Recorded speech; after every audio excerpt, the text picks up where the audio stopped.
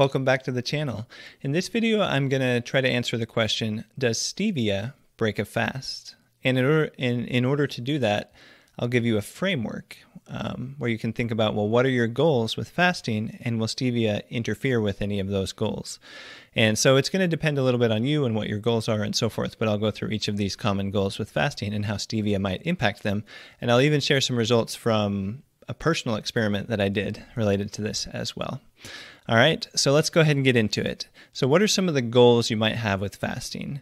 So I'm going to go through 6 of them, but you could have more. So the 6 I'm looking at specifically are reducing body fat, improving blood sugar, improving insulin, boosting ketones, controlling hunger, and boosting autophagy. So let's just briefly discuss each one, and then I'll share a little bit of research and some personal research related to some of this as well. All right, so what if you're trying to reduce body fat and you have stevia while you're fasting? Is that going to have impact it in a significant way? Well, I don't think there's any super great research about that, but just physiologically, there's not any reason to think that it would have a big impact.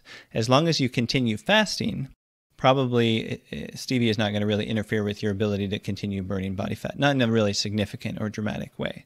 Why do I say as long as you continue fasting? Because stevia can, as a sweetener, can stimulate cravings, make you hungry, make you want to go have more sweet stuff. And so you might quit your fast early. So that is the biggest caveat in all of this. If you're able to continue fasting despite using it, then it's probably not a big problem. All right, so what about blood sugar or insulin? So blood sugar is maybe the most interesting one. I mean, that actually has some research, and I did a little self-experiment. So what if you're trying to improve your blood sugar and you use stevia while fasting? Does stevia raise your blood sugar? Does stevia lower your blood sugar? So kind of interesting that I looked at one research study where apparently using stevia actually lowered people's blood sugar or helped them have better blood sugar levels.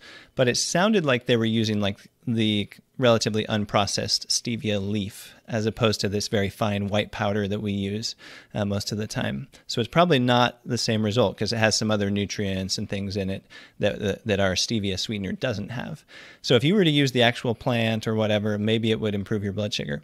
But another study that I looked at showed no difference in blood sugar with the use of stevia. So it's more likely in that bucket. So probably stevia is not going to have any significant impact on your blood sugar, so don't worry about it. If you're trying to improve blood sugar through fasting with stevia, great. What about, oh yeah, and real quick, so I did a little experiment on myself a while back, and so the results were, it was after a couple days. I'm just scrolling down to where I have that written here.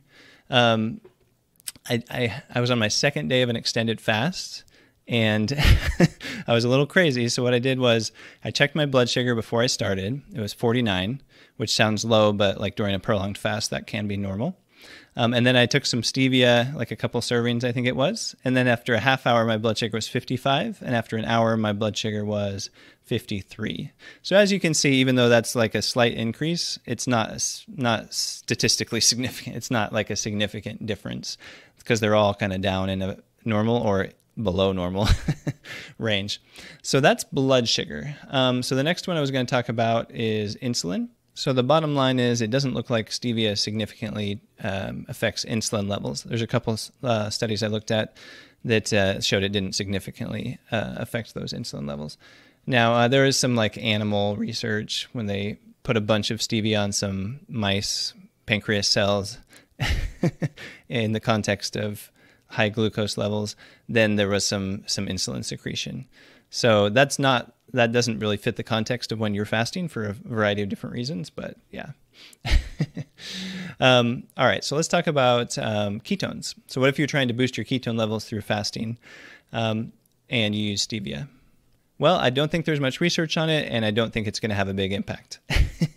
Remember when I did that self-experiment with the blood sugar?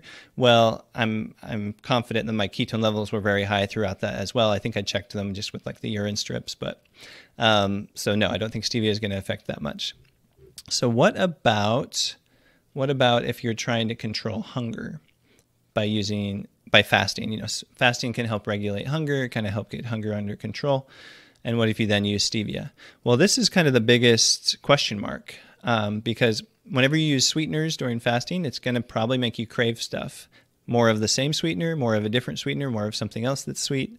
And so that's where it could kind of throw you off your game and make it harder to kind of control hunger during that fast and after that fast, very possibly. So whether it's fasting or like a ketogenic diet or something, if you're using a lot of sweeteners, it has all those potential downsides. So that's kind of the biggest issue with that. All right. And then autophagy. What about autophagy? So autophagy is that cellular spring cleaning, where you're like recycling proteins inside the cells in your body and stuff like that. And fasting boosts autophagy very powerfully. If you use something like stevia, is that going to interfere with autophagy? Maybe. Nobody really knows exactly how much, but probably not enough to be that big of a deal as long as you're doing a full-fledged fast otherwise. So that's kind of the bottom line. So as you can see from that assessment, you can still get a bunch of health benefits from fasting, even if you're using something like stevia, as long as you're able to continue fasting, which is the challenge, right? When you're having sweet stuff and it might make you have some cravings. If you want to see some more examples of what may or may not break a fast, I've got a pretty extensive video here that goes over a bunch of those. And if you want to learn about some more benefits of intermittent fasting, here's a video that goes over 9 key benefits of intermittent fasting. Thanks for watching. I'll see you next time.